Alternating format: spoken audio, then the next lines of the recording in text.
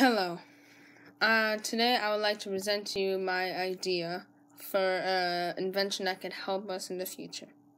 Today, our oceans are very polluted. It's dirty, there's trash everywhere, and our animals are dying because they're eating the trash that we as humans have left behind. And we haven't done anything about, especially the huge waste pile that we have in the middle of our ocean. But I believe my idea can really help us. My idea is to build a robot. Not just any robot. A solar power robot. So there will be no carbon heading into the air.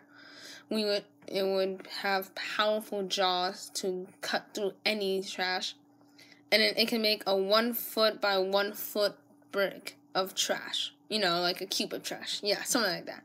And then we can use those cubes of trash to either build more houses for those people that can't afford houses, or if we can sell them in art museums. But I prefer the houses more because there's a lot of people that need those houses.